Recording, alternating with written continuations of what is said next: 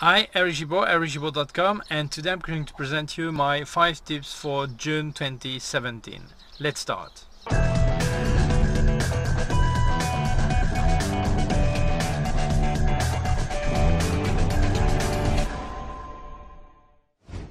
First of all, don't forget to subscribe to my YouTube channel, youtube.com/ericgimbal, my website ericgimbal.com. If you have any question, you can send me an email to info@ericgimbal.com.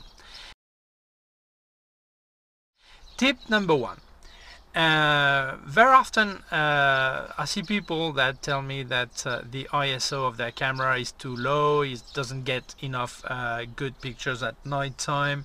I see that people are measuring light as if it was night viewing glasses, you know. So actually you must measure the light for reality.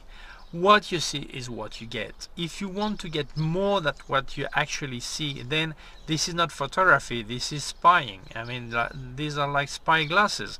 And I think people are just really out of their mind. They claim 1,200,000 ISO and things like this.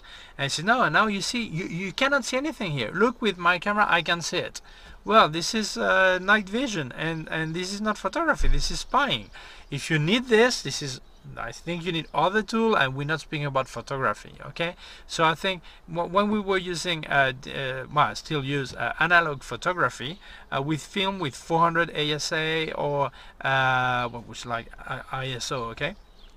Or 800 was really a top. Well, 1600 and even 3200, but the normal was 400, 800 ISO, normally 400, and you could do everything with that. So I think people are just really out of their mind when they claim such high ISO, and they don't realize what photography is really all about. This is my point of view. Tip number 2, if your camera has a level, so you can see if your picture is actually leveled vertically or horizontally, you should use it, especially if you're making handheld pictures, because actually very often the horizon is just a bit twisted, and then you have to rectify after in your computer. So if you could have it straight away, horizontal or vertical, so according to what you're doing, that would be a lot more practical and less time consuming. If your camera doesn't have such a feature, you can buy a bubble level, so you put in the flash shoe, and then you can actually level it. But in this case, you can actually look in the viewfinder and check the level at the same time. So then you should use a tripod. But if your camera has this feature, use it. Tip number 3, I've said it many times, do not erase pictures in your camera. Very often people check the picture like this and then they say, oh, I don't like this one, I erase it. Maybe I have 3 or 4 of the very similar pictures. They erase the good one and they keep the bad one, because on the small screen everything looks good. So actually you should never erase anything, because you may erase a picture that looked bad to you, but then afterwards you look at it on the big screen and it's not that bad, or it's actually nice.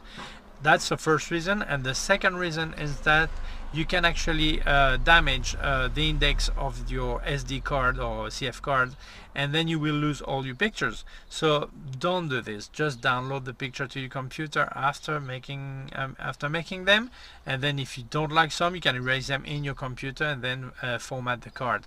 But do not erase them in the camera. Tip number 4, when you're actually reviewing your pictures in the LCD screen, you should use the zoom, make larger, make sure everything is fine. I mean, there are 2 policies. People who actually don't check their picture on the LCD screen, and people who do. If you do it properly. Use the zoom feature to actually look several parts in your picture, see it's actually okay, if it's focused, everything, okay? So use this feature as you have it. Tip number 5. Now in the North Hemisphere we're getting to summer starting now, and every year many people get their gear stolen in the car. Please do not leave any photo gear in your car.